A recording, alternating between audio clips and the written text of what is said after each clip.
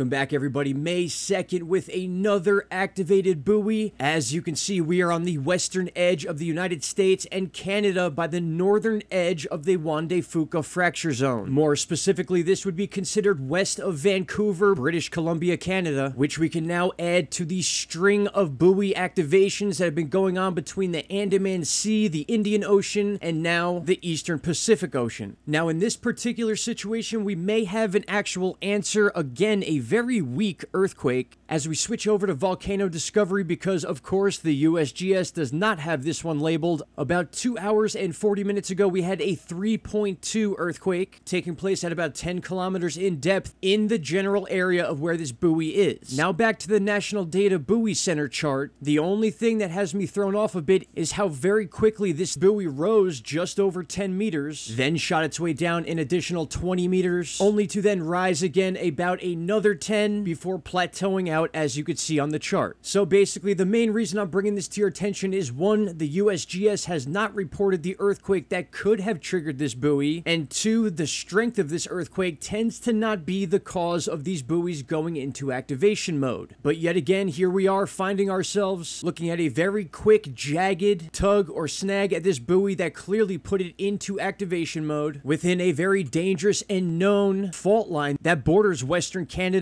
and the US, with not a single bit of news coming from the USGS about what could have caused this. I guess for once, based on all the situations going on that we covered in the Andaman Sea and the Indian Ocean, we at least have Volcano Discovery reporting an earthquake within the vicinity of this buoy, although a very weak earthquake at only 3.2 magnitude and 10 kilometers in depth, which is about 6.2 miles. It is certainly not something to be ignored, and I absolutely thought it needed to be brought to everyone's attention, especially dealing with the situations we have been with the Andaman Sea and the Indian Ocean. It's probably a good idea to monitor this area of Western US and Canada moving forward, which is something I'll be doing here today. I have another video I'm preparing to release later on for all of you, and I hope to see you there. I want to thank you all for taking the time to watch this video. Shout out to Canada, and we will be talking very soon. Take care. Bye-bye. Stop right there, my friends. If you have not already, click that subscribe button, and don't forget to hit the bell icon. Click all, and you will get all notifications from this channel. And trust me, you won't be disappointed.